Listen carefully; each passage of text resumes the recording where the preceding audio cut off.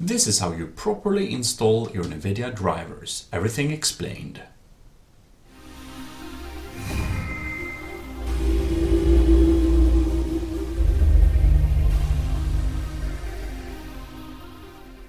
Welcome to GMODISM Total Nerdery channel.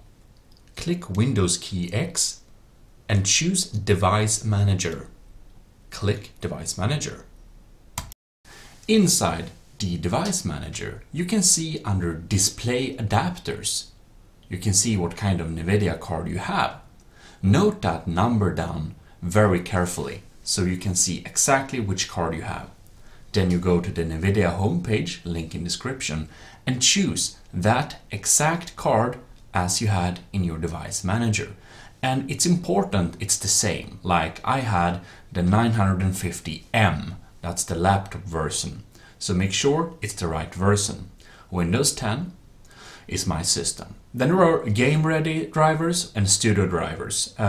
Basically everyone should just go with game-ready drivers. Then you just click search. And then you go to the download page and you just click download. Save it wherever you like. Then you can just launch the exe file directly from the browser, or you can just search up where you have chosen to save it. And then you just double click on it and of course agree to the UAC if it asks you, and then also click OK on the extraction process.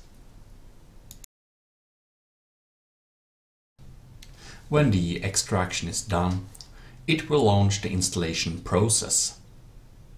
Here, it will check your system's compatibility. If you selected the wrong drivers, it will tell you here. Then you can see we have GeForce Experience and only the graphics drivers. Select only the graphics drivers. You can use GeForce Experience if you want to, but I don't really particularly like it, and it draws down your performance on your system a little bit. On Express or Customized, you choose the Customized install below. Check that box and click Next. Here we can see we have checked the physics and the graphics drivers, but not the Nvidia GeForce Experience. We have something called a clean installation. This will remove some different settings you have set before, and this is a very good idea to check if you have any kind of graphics driver issues. If you don't have any issues, you don't need to check it. Then you just wait for the installation process to finish. It may take several minutes. Installation was completed and successful. You can now close down this window. Now you should have the latest Nvidia drivers on your system for your graphics card. I hope this video helped you, and if it did, please leave a like.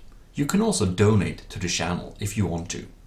In any case, do subscribe for future videos. This is GMODISM Total Nerdery channel. Your host, signing out.